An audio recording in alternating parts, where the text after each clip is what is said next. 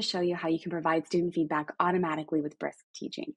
And so Brisk Teaching is basically your AI co-teacher. And this is a completely free Chrome extension that you can download. And it helps you detect AI plagiarism in student work. It can give formative feedback. It can change article reading levels and create quizzes and lesson plans. And so this tool also integrates with Google Docs, Classroom, Canvas, Schoology, and more. So it's really great. So today I'm going to show you how this AI tool can write super detailed, targeted first pass feedback based on entering just a grade level. So you can also enter in a rubric for it to use as well, but for today's example, I'm just going to show you how simple it can be.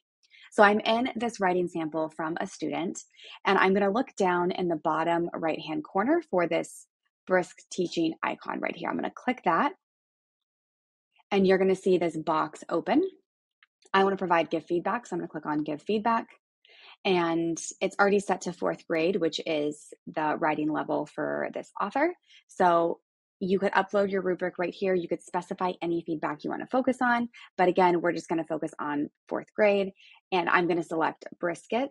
It might take a second to load, but you can see I have all of this feedback written here. So glow is basically what this writer did well. And then the grow section is how they could improve, what could they add.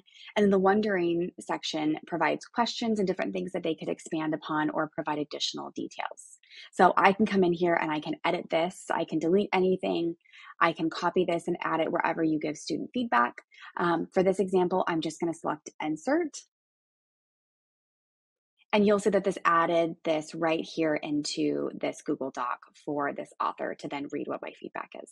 So Brisk Teaching is amazing. Definitely check it out. It's super easy and it's an incredibly helpful tool.